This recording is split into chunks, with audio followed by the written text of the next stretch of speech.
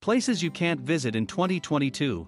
Although more of the world is opening in 2022, there are some attractions that will be closed permanently or temporarily next year.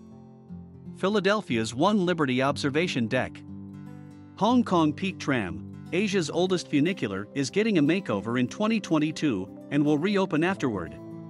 Stalheimskleiva, this winding road through the Norwegian mountains, is currently closed for repairs.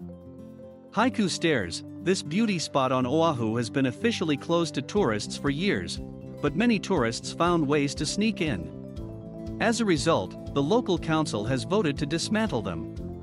Smithsonian Air and Space Museum, one of Washington, D.C.'s most popular museums, is expanding its galleries in 2022 and will reopen with more exhibits on display. Kusama Pumpkin, this Yayoi Kusama artwork washed away during a storm.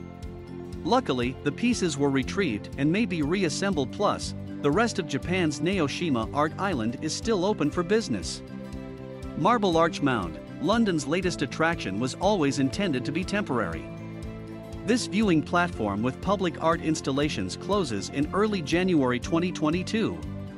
The Roosevelt Hotel, one of Manhattan's most classic hotels, closed its doors during the pandemic.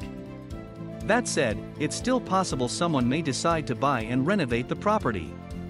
Fraser Island, Australia's Fraser Island isn't closing, so this is a bit of a tease. The island returned to its Aboriginal name of Kari in 2021 and is still just as beautiful and open to visitors as before.